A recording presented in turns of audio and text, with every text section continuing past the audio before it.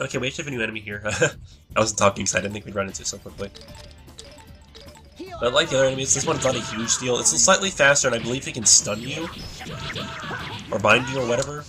So it's a little annoying, but it's not a huge deal. I mean, I can't really think of any regular enemies in this game that are kind of a big problem, except for if you go into like an area you're not supposed to be in yet, and you're shooting a level 18. Why aren't you healing? Don't go floor on me. Don't go full floor on me. You know, to avoid offending people for each heart, I'm gonna call that full flora now. I don't know why I like hating on her so much. I mean, she's a really nice character and all, but that one part, man, that one part was just horrible. Anyways, I'll be right back. I keep forgetting what I want to do. Okay. Here's the few things I did. As most of you noticed, I did my friends. I did like in-depth friends listing. I kind of just I threw it in.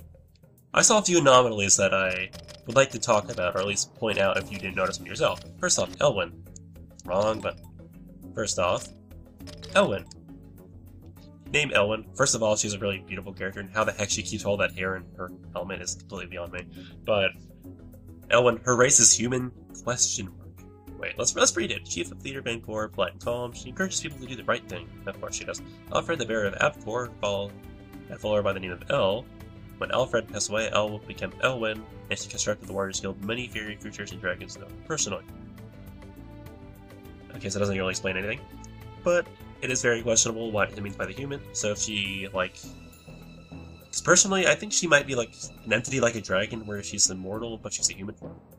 Which in that case would be quite cool, but, you know... Not much I can speculate on that about, unfortunately. And the other one I noticed and I thought was hilarious, or really strange, rather, was... Where is it? Okay, Pinky, you can't hide from me forever. Pinky, where are you? Here he is. Pinky, name Pinky. Race human. Gender male. Question mark. I'm sorry, but to me, he is quite obviously a male, or he looks enough like a male to me. I don't see any breasts there, you know, that area where it should be. So, yeah. It's apparently a flamboyant knife thrower, but I just think it's funny they actually put human question marks. And then I think the other one I wanted to look at was up here, actually. I think it was Charlie. He likes few warriors and strong people. Put together, he's in heaven. Okay, well, I ended up that being funnier for some reason. But, yeah. I think actually I was thinking of when you talk to him and he's like, "Oh, you have such strong legs, I need to keep the woman off you," and it's hilarious. Okay, so in the Frost Dragon, or the Ice Dragon parts, head to the right here. Please tell me I didn't just go backwards. Oh, mother of God, I hate this one. I think I went backwards. I was heading left, that's right. My bad. But in the Ice Dragon part of this cave, in the Ice Dragon part of the dungeon, there's only one item, and it's actually Toshinko Dumpling, so, you know, I'm not exactly in need of those very badly, but I'm gonna go ahead and grab it just to show you guys where it is, because it is very nice. It's a very nice item to have if you didn't glitch the game like I did. So, yeah. I really need, like, I need to learn how to talk in general. You know, you stop using things like anyways, or so yeah when I'm not talking. I have a problem. Can you just die? Please, just die. I want to finish this dungeon. I want to finish the first floor of this dungeon tonight. So I didn't realize this until I was practicing again, but this dungeon, like, the entire final endgame stuff takes forever. There's so many random enemies. There are so many boss fights. There's just so much stuff to do, and it takes forever. I mean, I think it took me about 4 hours in total. That includes dying on the final boss of the secret dungeon. Whereas Toshinko Dumplings up this way. If you want to skip the dumpling, just head to your left there, and you'll head right to the boss battle. I'll cover these enemies, and I'll be right. I'll be right, and I'm back. Let's just kick the chest here, and you'll get the dumpling. Not a huge surprise.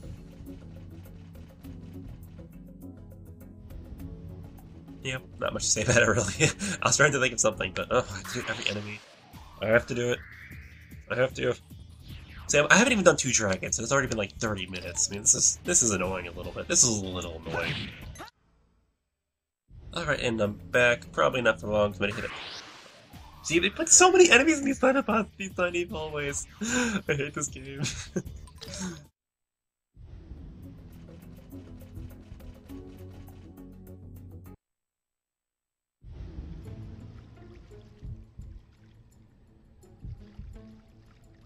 I am the water dragon, Kelvin of the chasms and churning seas. You point your sword at me, but I'm far too fast for you. I know you can say far, but I don't know why or where I got it. Anyways, Kelvin the water dragon has a disproportionately huge HP pool compared to his brothers. He has 28,000 HP, and I'm not even kidding. I mean, it's a little weird, but, you know, apparently has it. At 28,000, he can freeze you. Like his brothers, you want to kind of just stay off to the right and don't sit in front of him, otherwise he'll do crap like that to you, and he can freeze you if you're not careful, if you didn't see. And he's a very quick enemy, so it's kind of hard not to, it's very hard to kind of avoid his attacks, and obviously that hurt a little bit, so can please be in healing duty, nice the bombs. Anyways, I'm gonna wait for Kane to heal a little bit, then I'll have Nyx use his Multi Blasts. Okay, Nyx. Here's your ulti now. Get the hits on, come on, keep the combo going. No, I just broke it. I broke it myself, that's what I got here.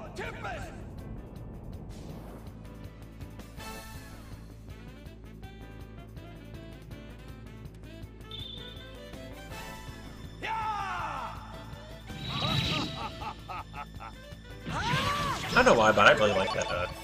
I like that ultimate quite a lot. And on these bosses, you'll tend to notice you'll get a pretty good hit rate on them, so they don't fall over or anything. And you have like everyone in your party just knocking at the door. It was actually that map. If you could see to the left there just a second ago, no one actually got hit by a pretty, actually fairly devastating skill to get hit by it. It basically engulfs the character in water and does damage continuously, and it does about 50 at a time, quite rapidly. So if you think about it, that is not a whole lot of. I can only take about 32 hits of that, which I guess is quite as. It's a good. That's a good number of them, but still, it is a little bit dangerous if you're not ready for it. If you're not healed up, that can take you down very quickly. So just stay prepared. Bring a healer. You should have no problems tonight. Of course, he freezes me at the end of the battle. I am seriously wounded. I seriously doubt that. Oh no, Elwyn. I think you lost 1 HP.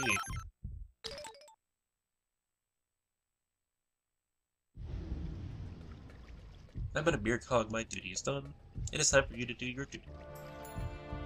Okay, yeah, that's cool. And of course the way out is right behind you. You think that'd be obvious, but my practice file, I actually... I got lost in there. I was like, where do I go out? I don't know where to go, oh my gosh. But I wanted to talk just a brief minute about the names of these enemies, or the names of the dragons in particular. Because I noticed, well, I noticed Kelvin's name is Kelvin, which for those of you who might not be aware, there's a temperature scale, like Fahrenheit or Celsius, that's called Kelvin, which is basically just Celsius, but I think it's you give it 237.15, add 273.15 to it, where basically it makes 0 the absolute coldest you can possibly get, that's absolute 0, and then it goes up from there, I think, room temperatures, or Celsius 0 is 223. I used to know that, but I wanted to, okay, what I'm getting at here is that, okay, long way. What I'm getting at here is that I believe the dragons might be named after, like, mathematicians, scientists, or variables of sorts. I forget, but I looked at Parsec, and I think it was something. I don't remember what exactly, but Saphid, the air dragon, which we're going to right now, I believe is a variable, the Saphid variable. I forgot what it was exactly. I know, I researched all this stuff beforehand, and I forgot to write it down, unfortunately. Like, I forget what Parsec is. And what was who was lost? Bane. Oh, Bane doesn't count. Bane is something else, okay. Look it up for yourself, look up the names. I'm pretty sure they all have some sort of mathematical science or physics related connotation to them or theme. Which is a nice little touch. I thought I'd look this up after a viewer playing, I think it's Sora. Sorry if I mixed up the name.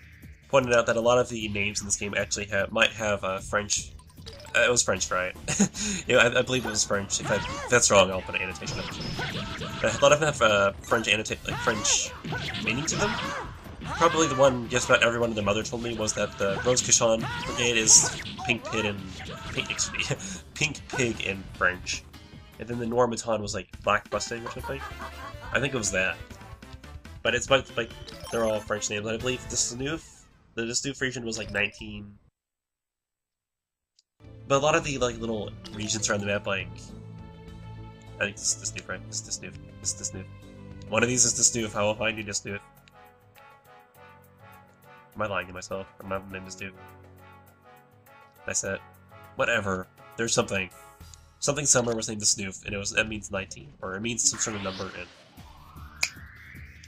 French. So I haven't looked into it as much as I wanted to, but I think he's on something. I think there might be some sort of a meaning to madness here. That's the saying, right? It's like method to madness. So I encourage you all to look it up if you think if you think you found some sort of a pattern to it. Let me know. I'd love to hear it. I'd love to hear it. Might just be a complete coincidence. Who knows? But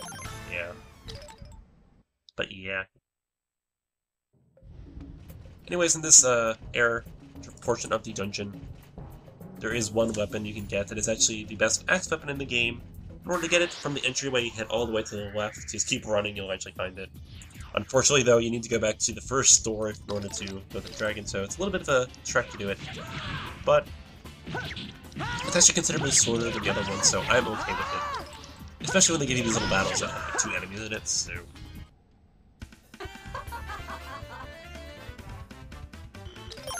But there's also a part to this dungeon, or to these, part of the cavern.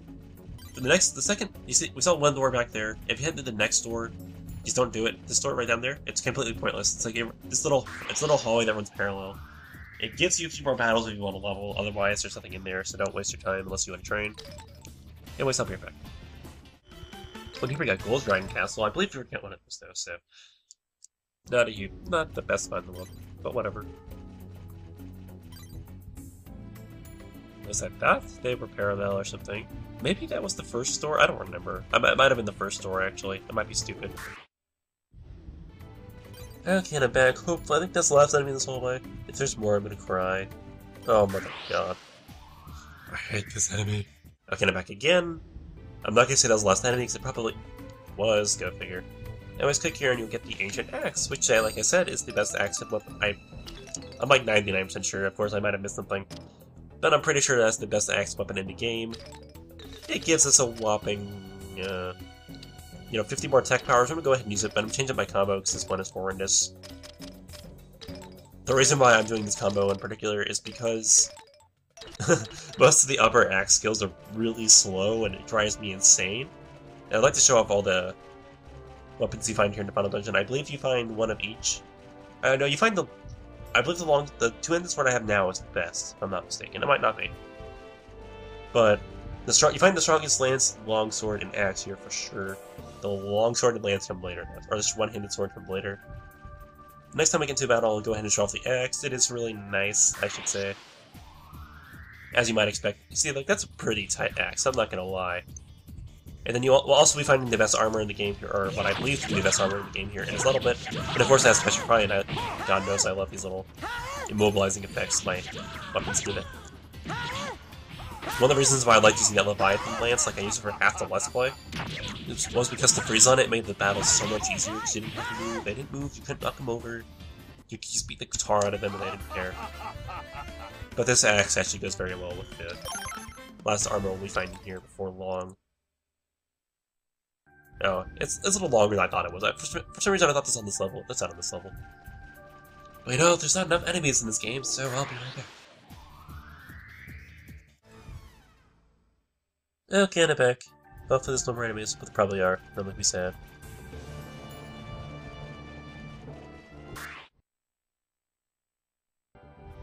Okay, and I'm back, and I think that was the last enemy in this hallway. I'm probably wrong. I shouldn't have said that. Why'd I say that? Okay, I'm so wrong. There has to be another enemy in here. Okay, there we go. Yeah. These hallways are so long. It makes me sad. And I'm still cursed from like 2 battles ago yet again. Can't do your boss. Do your duty. I know you can't kill the curse. I have holy water for that, but I'm too stingy these items. And I'm back. I don't know how much longer I'll be here. So there's literally no way to keep steady commentary in this. I'm sorry, but there's no way. I guess I could talk through it, but no. That makes too much sense.